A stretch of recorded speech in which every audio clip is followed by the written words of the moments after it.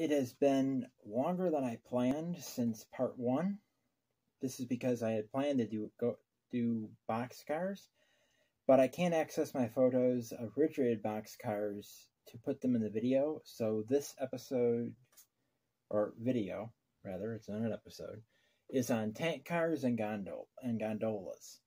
Two very different types, but that's what I have available for use right now. First is tank cars. I was going to include a photo of an early tank car, but I couldn't save it to my phone for my Facebook profile, so I'm limited to the modern tank cars that I posted on my railroad photography page, Northeast Rail Photography. These I was also limited by not having very much variety of photos available to use. I haven't gotten many of my photos up on the page, and I need to use the ones on the page. But there are three commodities shown in this video in a few different sizes. Tank cars vary greatly in size, sometimes only by a few gallons, but vary. In fact, I've seen very few tank cars with the exact same capacity as an identical one right next to it. The tank cars being shown first are used for carrying corn syrup. These are the majority of the ones I have photos of. This is because sweeteners are a major commodity through here, with Livonia, Havana, Lakeville serving Kraft Foods, Sweeteners Plus, and Archer Daniels Midland. These are in the area of 17,000 to 20,000 gallon tank cars. Tank cars of this size can carry a variety of products, but these specific cars only are used for corn syrup.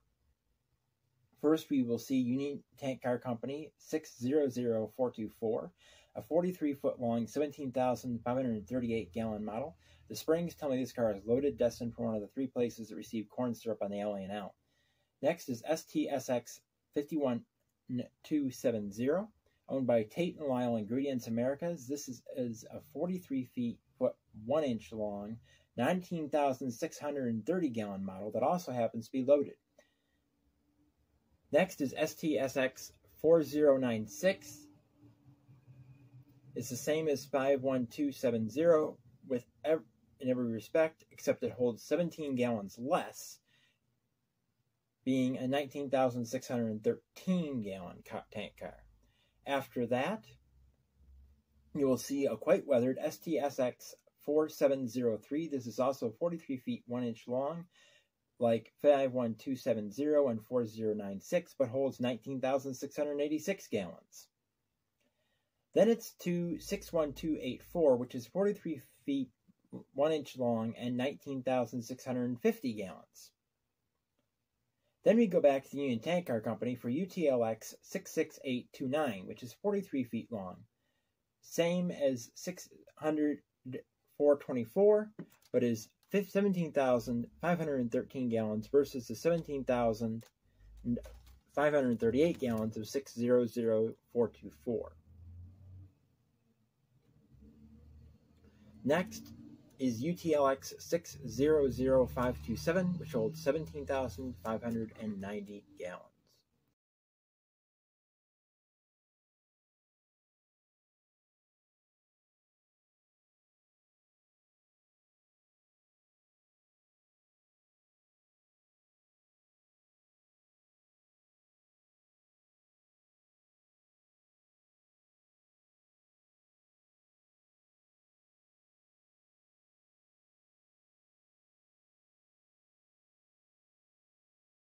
Those are all the corn syrup tanks I'm putting in this video. Now we go to a much larger tank car, the 30,000 gallon area ones. These are used to haul all sorts of fuels, usually diesel, propane, fuel oil, or gasoline. The ones I'll be showing are used to haul diesel fuel to Rochester on the Rochester and Southern. First is one owned by General Electric Rail Services, NAHX 36030, holds 30,669 gallons. Next is General American Marks Company with GATX 21252. This one holds 29,383 gallons. Then GATX 79539, which holds 29,937 gallons. Then 30392, which holds 29,950 gallons.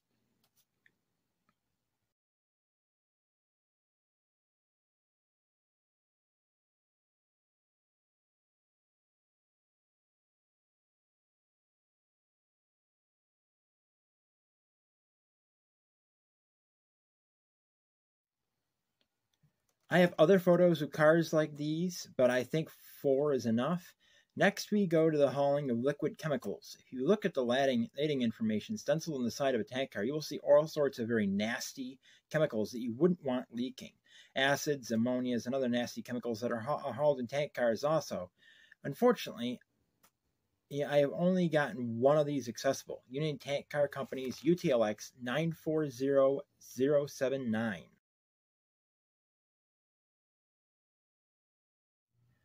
I could not find the capacity of this car or one similar and couldn't read the end data, which is where the capacity is stenciled.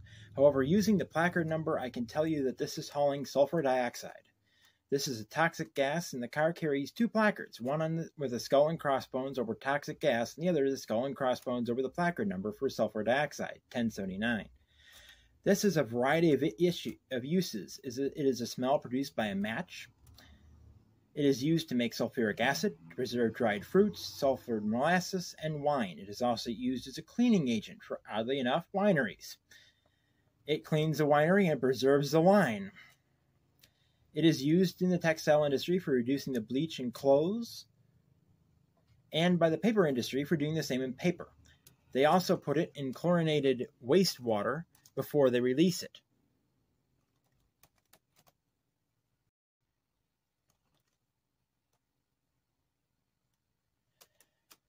As far as toxic, it is definitely not something you want to consume, being mildly toxic. Hazardous in high concentration, it can also cause problems in low concentration for prolonged periods, and exposure to it is linked to preterm births. Sulfur dioxide is in the air we breathe, and is a major pollutant, though the U.S. EPA's acid rain program has reduced it being released by the burning of fossil fuels. It is released by an erupting volcano as well. Tank cars carrying hazardous material, especially flammable materials, must have at least 6 cars between them and the locomotives, except for unit trains which have 1 car, usually loaded with sand. Hazardous material spills are thankfully rare, but in 2019, approximately 12,000 gallons of sulfuric acid leaked from a derailed tank car in the tunnel owned by Canadian National and takes the trains across the international border into Port Huron, Michigan. It does happen on occasion.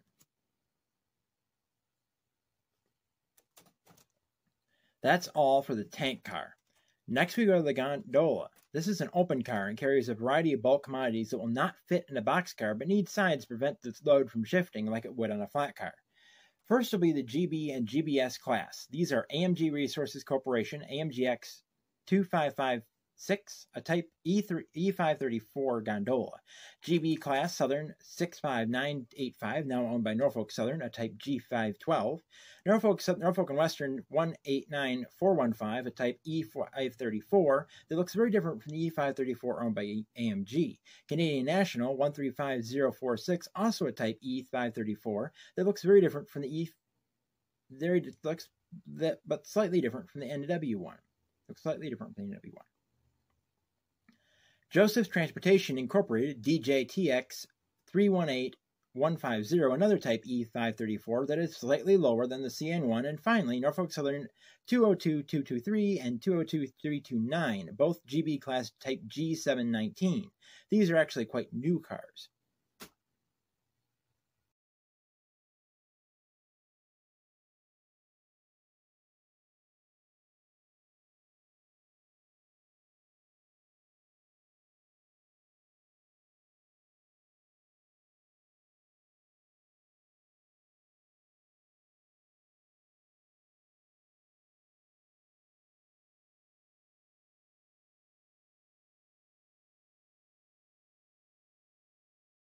The E534 type are 52-foot 6-inch mill gondolas. They are referred to as mill gondolas because they are usually found hauling something having to do with manufacturing steel or steel products.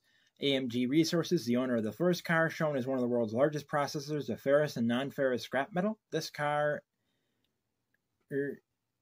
since it's not banged up too much, is likely used to haul finished steel made from scrap metal, likely in an electric arc furnace to the customer. There is an electric arc furnace locally, possibly 2. The Finger Lakes Railway serves 1, and the Rochester and Southern might serve 1. They have been shipping an occasional load of new I-beams through the NS interchange lately. The DJTX, NW, and CN ones are all in a string of gondolas used to haul scrap. More from this cut of cars will be shown later in the video. The southern one, the Type G512, is a much older design, similar to the E3534 to the Observer, being steel with fixed ends, but this one is likely used in maintenance and way service although it is in a manifest freight, it is coupled to a Diffco side dump car used to deliver riprap and ballast to railroad work sites. This is a car you would likely see hauling new or old cross ties in a work train, or being loaded with discarded tie plates, anchors, and spikes after some major work was done to a line. Now, lastly, the Type G719, which were the last low-side gondolas. These are at least 8 feet longer, being no less than 61 feet long. These are only used for finished steel, specifically iron or steel billets. It's a perfect addition for those modeling a steel mill. Now, as a bonus here, is some models of gondolas. These you have seen in videos of the temporary layout, and we'll see more of in the future. The Canadian Pacific ones are especially going to be seen going to and from the steel mill I am eventually going to be building.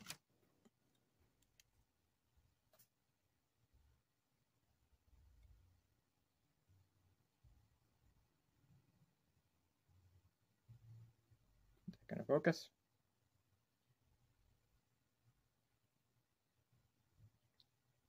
This was built March 1957. It is a 52-foot, 6-inch drop-end gondola.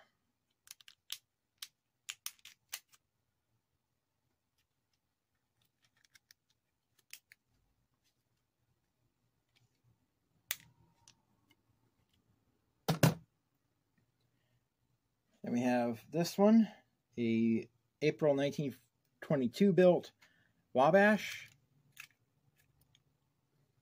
This is a Walthers Proto 2000 model.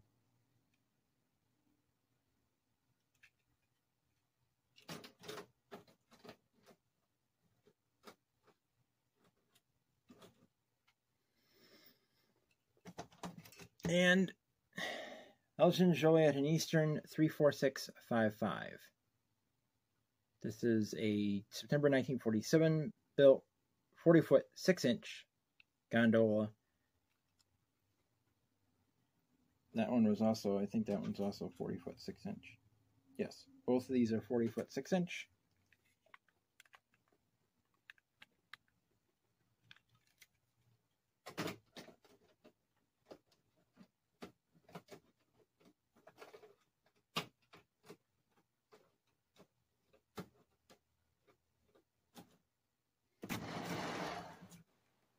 Put them back in the train I was switching earlier.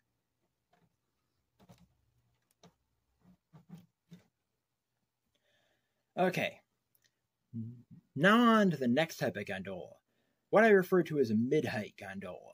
These are around the same length or shorter than the ones I've shown, but are much taller, about twice the height.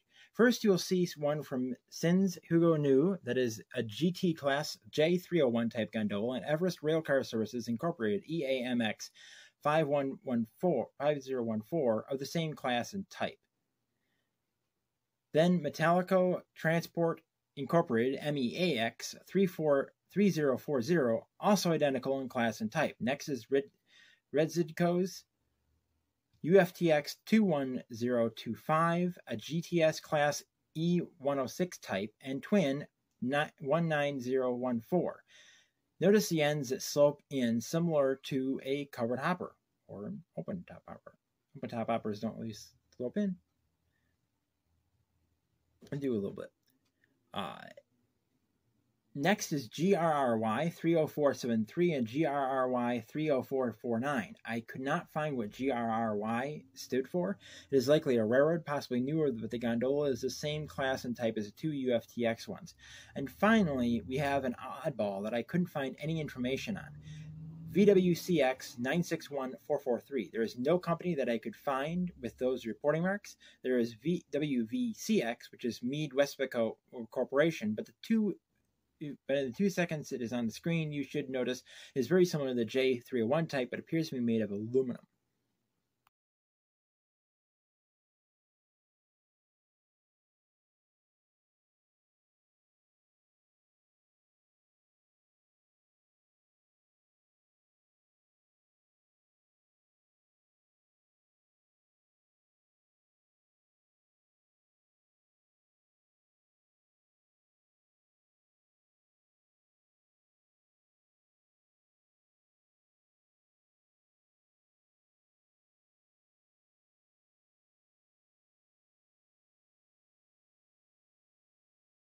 The J301 type is also a mill gondola, actually, and named for the same reason. These are used for the transportation of scrap metal to either a blast furnace or an electric arc furnace to be made into new metal. Several of these are interchanged near my house each week as Rochester and Southern serves Metallico in Rochester, which ships out scrap metal, some of which supposedly are some of the covered hoppers featured in Part 1. In modeling in a scrapyard, you should consider having these cars being loaded instead of the lower mill gondolas. Another consideration is the E106 type. These also haul scrap metal to steel mills to be made into new steel. Both of these are rotary dump gondolas. The coupler at one end rotates in the box to allow the use of a rotary dumper to unload the car while still connected to the other cars in the cut being unloaded. Now for the last type of gondola I will be showing. These are even taller and longer. Some of these I do not have the class or type of, but these are Cardella Waste Service of New Jersey, CWSX 39875, not positive in the number of it, it's quite worn. CWSX 140068, Coastal Distribution LLC, CDEX 291408, 202155, 19038, Regis Industries LLC, REGX 6883 and 6801, Murphy Road Recycling LLC, MRRX 4115, also not sure on that number, and CIT Group Capital Finance Incorporated, CITX 349954. These are listed as unknown or GB class G719 type, GTS E307 type, and GTS class E507 type. These are all used in the transportation of garbage and recycling to landfills or processing centers. The ones shown here are empties being taken to the loading areas in New Jersey.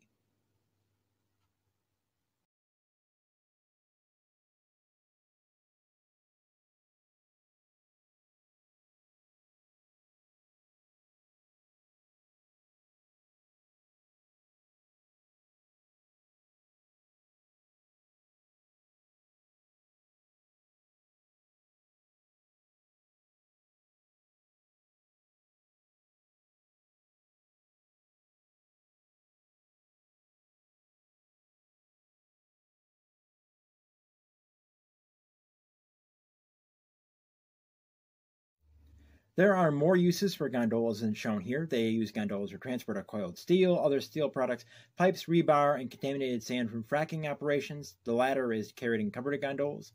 The gondola, not gondola, is a must for a layout as they are always passing by on the rails. Unfortunately, I could not find evidence of any company making a model of the J301 or E106 gondolas. Someone made some of the J301 in Z-scale. It appears they printed it. These gondolas are quite common, and I hope a company makes one soon. They tend to stick to the mill gondolas, the lower ones. There is another type of gondola that I plan on putting in this video, but I was unable because for some reason, Facebook will not display the caption or photo options on pictures after a certain point in an album. These cars are from the bathtub gondolas and top gons used in the transport of coal from mine to customer. Used by Conrail and Norfolk Southern, these are fairly widely available and are easy to come by to model a coal train. These can also haul coke, but the cars similar to wood chip hoppers are generally used for transport of that far lighter commodity. This concludes the video on tank cars and gondolas. I don't know when I will be able to continue on with this series. I have a request to bring back the Real Railroad series, but there was not enough interest to justify the work. Maybe when I can live stream, we can cover some stuff on the Real Railroads, but I'm not doing the week's research and typing out something that will get 6 to 9 views, 0 to 3 likes, and an average view duration around 3 minutes for a 15 to 20 minute video. I did a test. I'm filming this on Monday. I did a test stream from the living room earlier.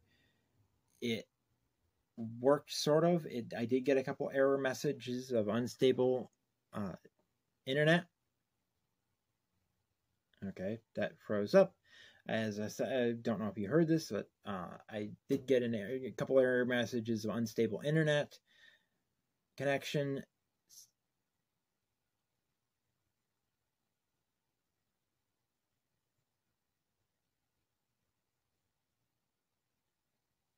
I don't know what that noise is.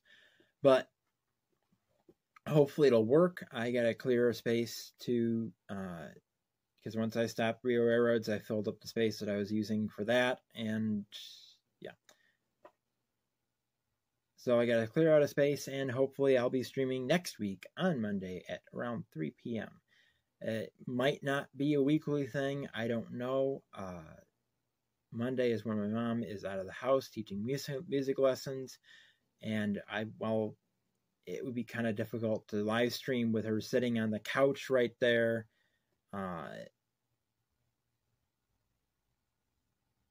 That would be very difficult.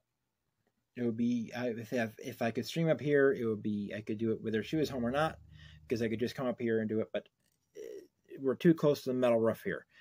I think it's got to be the metal roof, because here I can't stream, and down there I possibly can.